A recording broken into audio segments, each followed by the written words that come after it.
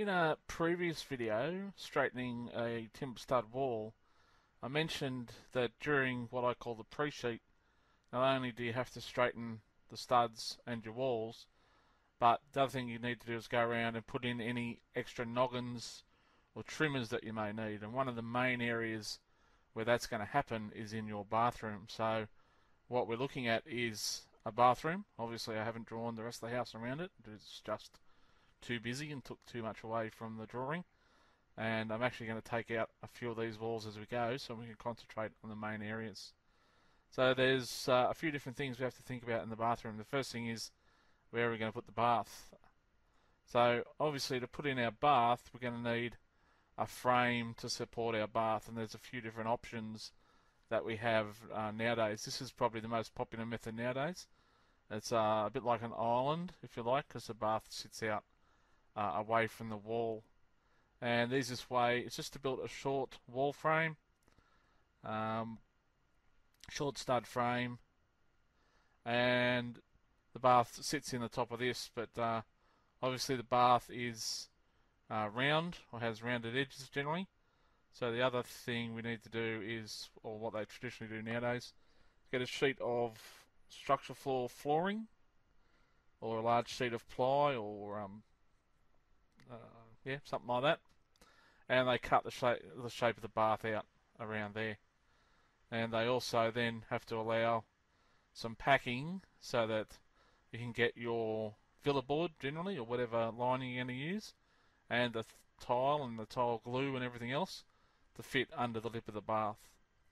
Now the big thing to remember with the height of this wall, it's preferable to make that height work tiles, because the last thing you want to be doing is cutting small tiles along the floor, or indeed up under the bath. So you have to take into account the thickness of the floor tiles and the actual size of the tiles that you're going to put on the wall to determine the height of this bath. The other thing you need to do is make sure you put in a row of noggins around here. That will enable you to nail whatever lining you're going to use onto or around the top of the bath to give it good support. And some people still say, and I still personally think, I would recommend throwing in a damp-proof course or some sort of flashing around there. What would traditionally happen nowadays is after you put the lining in, you'll get the waterproofer to come in and they would seal these corners, but it still doesn't hurt for the cost of a little bit of polyurethane damp-proofing, just to throw a bit of a flashing in around that corner, just in case your waterproofing membrane gets compromised. You could also put some down that corner as well, just in case. So then the bath can go in, and the bath, as I said, sitting on the packers so that when the tiler comes along, he can get his villa board and get his or the liner, the gyprocker can put the villa board in, and the tiler can get the tiles under the lip of the bath. The other thing is, depending on the type of bath, whether it's a fiberglass or a pressed metal bath, you're going to need to put something under the bath just to stop it from flexing. So traditionally what they used to use was a sand cement mortar mix. However, nowadays some people have taken to using the low expanding foam. However, I would suggest that if you're going to use the expanding foam, you need to weigh the bath down when you put it in, because it may actually lift the bath out of position. So fill the bath up with the water, or half up at least, so that the foam doesn't push the bath out of place. So that's one method of placing the bath. The other thing you might need to do is put a noggin in here just to take the sheet on the end. I'll show you that with the next example. The other method is where we actually cut the bath into the wall. So we actually have to trench out of the wall, and the timber framing code in Australia allows a maximum depth of 25mm for these cuts, and that's the only place we can cut 25mm deep, is a single row of checkouts for our bath.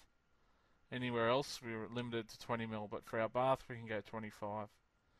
Now they still want continuous edge support for our bath, so we have to put in around here a piece of timber that the bath's going to sit on, so the edge is continuously supported. And again, while we're at it, we can put in another piece on top that will support our sheets and give us somewhere to screw our sheets or nail our sheets off to. And then the bath sits in between those, and you can see that what will happen is the lining, the villa board, will come down and it'll actually sit inside or sit over that lip, so that we actually have that slight lip there as a waterproofing layer to help us stop the water running back up. So that's how we put it into what they call the closed side of the wall, or into the actual wall. So now we want to actually fill in the open side of the bath. So again, there's two methods. There's the similar to what we just looked at with the island method. And again, that wall has to be high enough, that height has to be high enough to allow for tiles, and you now need to allow for your villa board and your tiles to return underneath the lip of the bath. Well, the other option is to finish the tiles flush with the bath.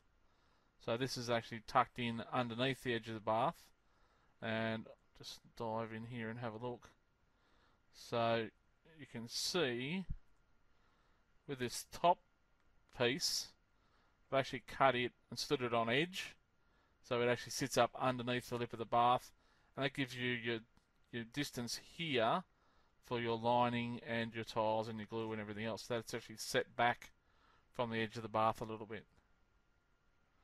And you'll also notice that because we're so close to the bath, we've actually had to cut the back out of some of those studs to get them to fit around the bath, or indeed you could turn them around and put them in edgeways so they fit. And again, also notice on the ends I've put a noggin in here and a noggin in here to take the sheet off this wall, and I just screwed that to the back of this stud here instead of trying to hold it or nail it to the actual wall. So that's our bath put in place. The other thing you might have is a shower base. Okay, and it's put in similar to the bath. So again, we cut into the wall. This time we actually have to cut our plate out because it's going to sit on the plate. The base again is bedded in on a bed of mortar, and it's sat in far enough that when we put our sheet on, the sheet's going to run straight down past the lip and allow the water to run into the actual shower base. Again, we need to put in noggins to hold our sheet or our lining, and depending on what you're going to have, you might have a shower screen up this side, so you're going to have some fixing for the shower screen. Some people might put a single noggin up there. That could be hard to find. You can put could put a single stud up there. Some people will put multiple noggins, which it might be easier to find. Or a common option nowadays is to actually put some blocks. So this is a 90mm wall, put 70mm blocks in, and then just nail sheets of structure floor or ply between the studs. That way you virtually can't miss the noggin, and fixing your shower screen will be quite easy. The other thing with the shower, again, similar to the bath, you could at this stage put in a flashing which would actually run into the shower base. So it runs inside that lip, so any water that gets in between your sheets will run down there and run out into the shower base. Again, commonly nowadays the waterproofers say you don't need it, as long as when they've got the lining on and they start waterproofing, they seal that area off as well. So there's a few more noggins there. The other main thing you might have in the wet area, of course, is your toilet, and you might have to put some noggins in. You should put some noggins in for your toilet roll holder, whether it be to the side of the toilet or slightly to the front. And of course you're going to want somewhere to mount the cistern to, so similar to what we did with the shower, just put in a couple of blocks behind this sheet of ply, so we've got plenty of area to screw the the cistern to. A couple other things you might need to do. Think about where your tower rails are going to go. So you can put in some blocks to take your tower rails, and you might also have to think about where your vanity unit's going to be placed. So you can screw some, put some blocks in to screw the vanity to, especially if you're going to use one of these floating ones. They're actually all supported by the wall, so you definitely want to know where your noggins are for that. And then the other ones, commonly the carpenter doesn't necessarily install these, but they need to be done, is for your taps. And the plumber would generally install these as he goes, but you could have a couple of noggins behind the bath, or they could even be down this side nowadays, for the taps for the bath. And up in this corner with this shower, you're going to need a noggin for the shower rose, and again a noggin somewhere for your taps to be mounted to. But the plumber may generally do those as he goes.